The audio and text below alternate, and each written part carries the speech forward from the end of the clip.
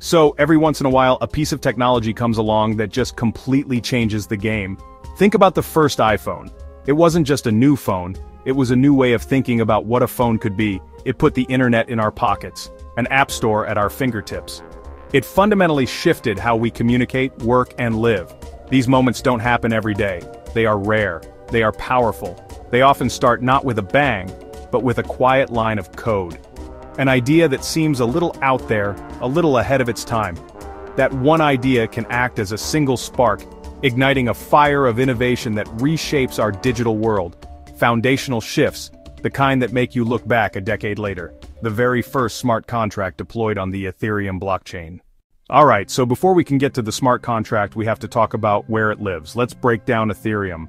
Forget the complex charts and the crypto jargon for a second. At its core, Ethereum is like a global, shared computer. Imagine a single massive computer that isn't owned by any one person or company. Google, Apple. Instead, it's run by thousands of computers all over the world, all working together. It's a decentralized network. This means no single entity can shut it down. Well, the internet we use today is built on servers owned by companies. Your data, your accounts, your digital life, it all lives on someone else's computer. You're trusting them to keep it safe, to not misuse it, and to not suddenly change the rules on you. Ethereum was designed to be different. It was proposed in 2013 by a young programmer named Vitalik Buterin. He saw Bitcoin, a decentralized system for money, and thought, what if the blockchain could do more? If Bitcoin is a pocket calculator great at one thing, Ethereum is like a full-blown smartphone. It has a native currency, Ether. Ether powers the network, like electricity for the global computer. But the real magic is you can build apps on this smartphone. These aren't your typical apps. So in simple terms, Ethereum is a programmable blockchain. It's a foundation. It's a platform that lets developers worldwide build applications not controlled by any central authority. And the tool that makes all of this possible is called a smart contract. So what is a smart contract? The name sounds a little intimidating, but the concept is actually pretty straightforward. Think of a regular contract like a lease for an apartment. It's a set of rules and agreements between people. If you pay the rent on time, you get to live here. If you don't, there are consequences. The problem with regular contracts is that they require a middleman, a lawyer, a bank, a broker. This can be slow, expensive, and sometimes you just have to trust that the middleman will do their job correctly. A smart contract aims to solve that. A smart contract is basically a program that runs on the Ethereum blockchain. It's like a vending machine. You put in the money, and the machine automatically gives you the snack you chose. There's no cashier needed. The rules are baked right into the machine's code. If this amount of money is inserted, then release that specific item. A smart contract does the same thing, but for digital assets and agreements. It's an if-then statement that lives on the blockchain, and because it's on the blockchain, it's unstoppable and can't be tampered with.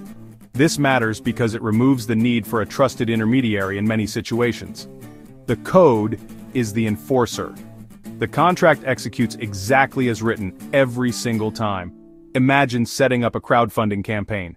If the campaign reaches its goal, funds are automatically released. If it doesn't, funds are automatically returned. No platform cuts, no manual management. So, who was behind that very first smart contract? And when did this happen? The Ethereum network officially launched on July 30th, 2015. This launch phase was known as Frontier, a wild, new, largely untested digital landscape. It was the early days, the calm before the storm. The platform was live. The global computer was running, but it was still an empty canvas, waiting for its first brushstroke. And that first stroke came from one of Ethereum's co-founders. The first user-deployed smart contract on the Ethereum mainnet was created by Gavin Wood. Gavin Wood, a British computer scientist and towering figure in Ethereum. He was co-founder and the first CTO. Vitalik Buterin wrote the white paper. Gavin Wood translated that vision into functional code. He wrote the first functional implementation of Ethereum. He coded the programming language Solidity. He wrote the yellow paper, the technical bible of the EVM. On August 7, 2015, 8 days after launch, Gavin Wood deployed a simple smart contract. It wasn't a complex financial instrument or a game, it was a basic registrar contract. Think of it as a simple registry, or a digital guest book. It did one thing: associate a name, a string of text, with an address on the Ethereum network. A foundational piece of infrastructure, a proof of concept. It proved Ethereum's core idea worked on the live network. This contract, while simple, was a monumental step. The first app on the Ethereum App Store. For Gavin Wood and the other core developers, this was a moment of both intense pressure and incredible excitement. They had spent nearly 2 years building this complex machinery from the ground up. The Frontier launch was a go for the public, but internally it was a high-stakes test. They were pushing their creation out into the wild, knowing it was still rough around the edges. The tools were basic, the documentation was sparse, and the risk of critical bugs was very real.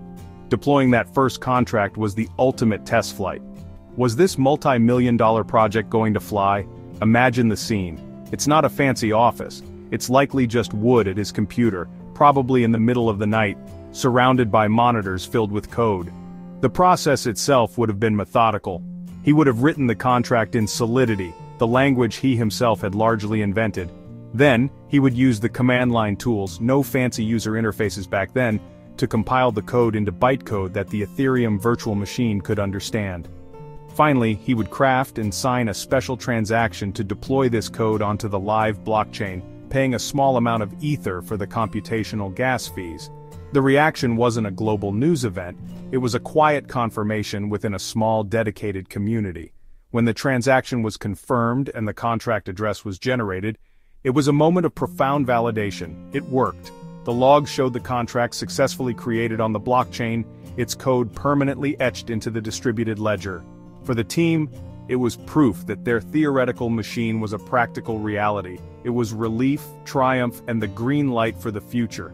There were immense challenges. The term frontier was chosen for a reason. The network was not guaranteed to be stable.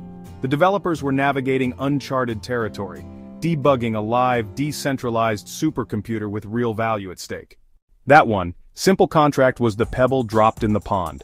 The ripples are still expanding today in 2025, and they have completely transformed the digital landscape. What started as a simple guestbook has evolved into a multi-trillion-dollar ecosystem built on smart contracts.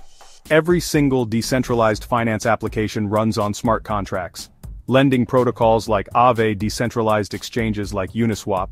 They are just far more complex, handling billions of dollars in automated peer-to-peer transactions without banks. This invention didn't just stay in the world of finance. The art world was completely upended by NFTs. And what is an NFT? At its core, it's a special type of smart contract.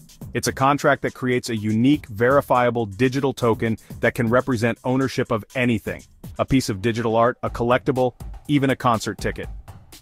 The entire creator economy is being reshaped by this technology, allowing artists to connect directly with their audience. This all traces back to the ability to run code on a blockchain.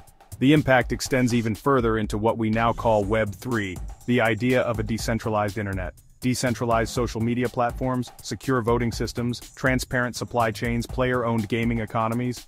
Each of these innovations is a direct descendant of that initial experiment by Gavin Wood. Autonomous, transparent, tamper-proof provided a powerful new toolkit for developers looking to build a more equitable and user-centric internet. It has fundamentally changed how we think about ownership, trust, and value online.